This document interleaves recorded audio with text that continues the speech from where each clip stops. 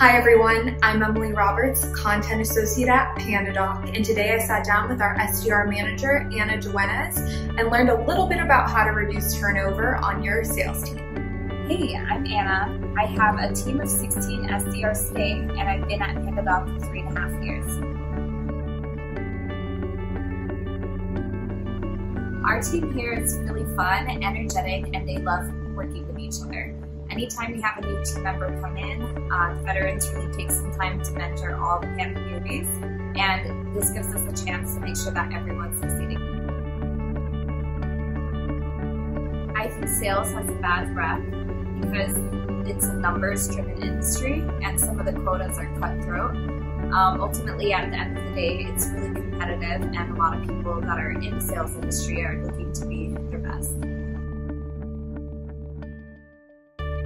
Some tips for retaining your top talent: pair your A players with B players and make sure that they're successful together. As you're hiring and onboarding, you're looking for drive and motivation versus just experience.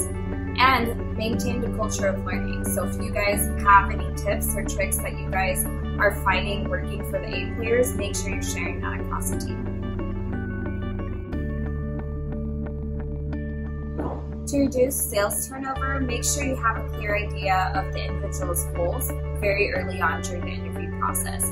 This is going to give you a chance to see where they fit in the picture and what kind of career you can build with them. The most important thing is making sure that every single individual feels the impact that they can make in the org and that you can celebrate milestones with them as they accomplish those.